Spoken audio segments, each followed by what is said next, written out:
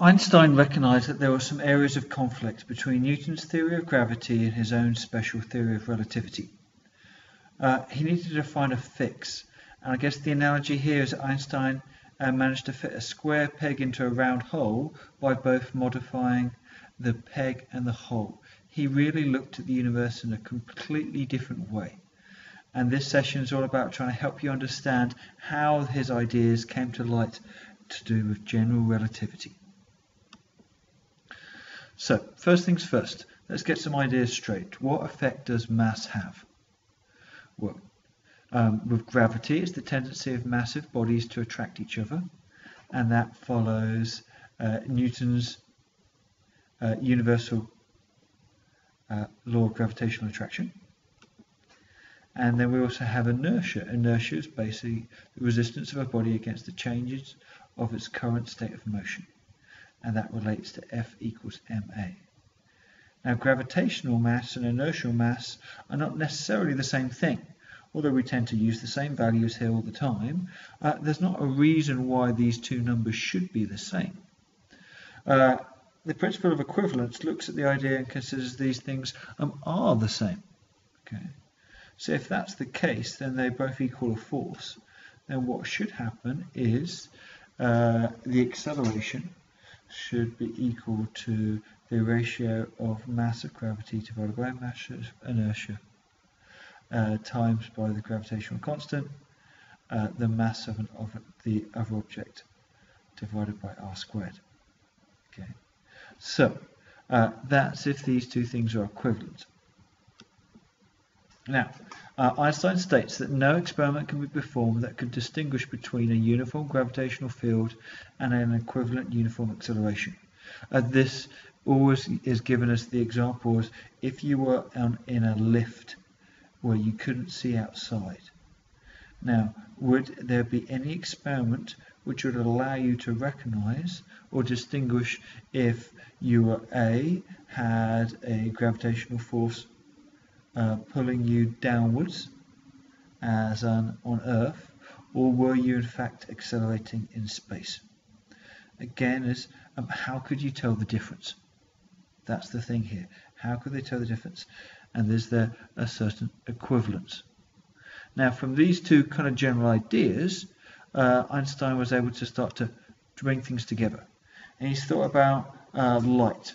If a rocket is undergoing a constant acceleration and a flash of light is shown on one side of the rocket ship towards the other side, the light will hit the opposite side of the ship at the same height of the window. Okay, so that means that what happens here is it would appear that the light is bending. Okay, it would appear as if the light was bending, because it wouldn't hit the completely opposite side.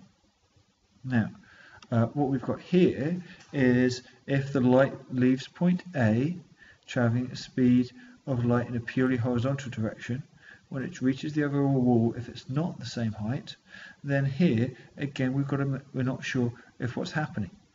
Is this due to gravity or is this due to acceleration? So what we're really saying here is that the equivalence, principle of equivalence with light will also bend in a gravitational field. Think about what we're saying here.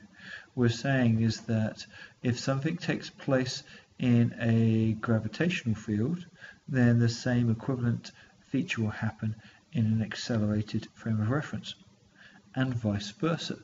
So therefore this states that if we have an accelerating frame of reference, light will apparently bend, but the same thing should happen under a gravitational field as well. So this is the theory of equivalence. Now, there's a few other things that take place here. Okay, first of all, time slows down in a strong gravitational field, and that's because clocks undergoing acceleration will run slow compared to non-accelerating clocks. Okay. This is related to some of the ideas of special relativity, but notice we're talking about accelerating frames of reference here, so it becomes much more complicated.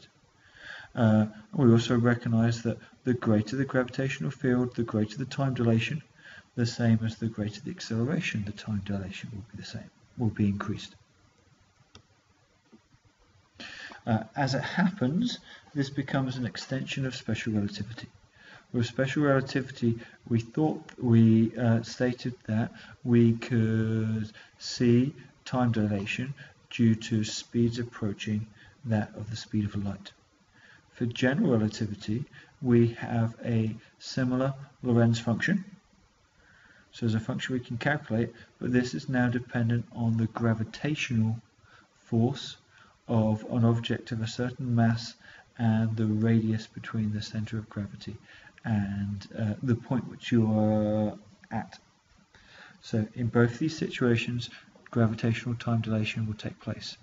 General relativity is due to a gravitational force being present, and this all comes from the realization that there must be an equivalence between gravitational force situation and an accelerated frame of reference.